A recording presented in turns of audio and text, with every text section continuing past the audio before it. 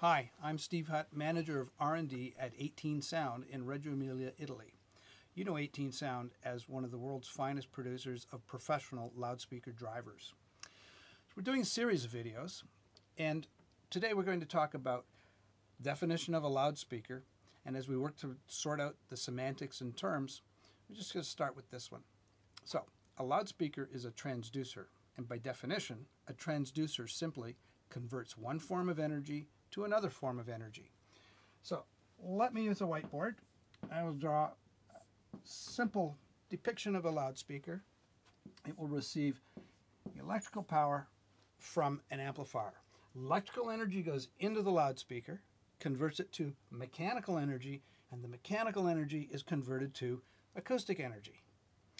Interestingly, if we come back through the audio chain, black boxes of EQ and delay and so on, and a mixer maybe, eventually we can get to a microphone, which, by the way, is a transducer.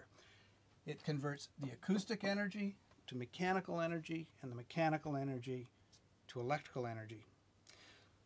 So when we're talking about acoustics and an audio system, the transducers are the bookends at each end of the signal chain. So stick around. Our videos will cover the relationships and the semantics between components, the terms we use, and we'll get inside to try to bring the information that's on a spec sheet into the mechanics that drive the specs that you see published. Thanks for watching.